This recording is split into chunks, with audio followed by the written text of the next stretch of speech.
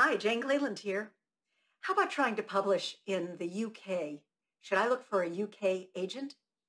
Agents represent the world for you. My books sell in the UK, large print, and they've sold in Russia, they've sold in Hungary, Japan, China, and my agent represents all of that. Agents have usually someone at the agency who specializes in foreign rights, and typically you pay your agent 15%. When it's foreign rights, typically it's 20% so that each one gets 10. But the answer is no, you don't get a specialized agent. One agent represents the world. Good luck with it.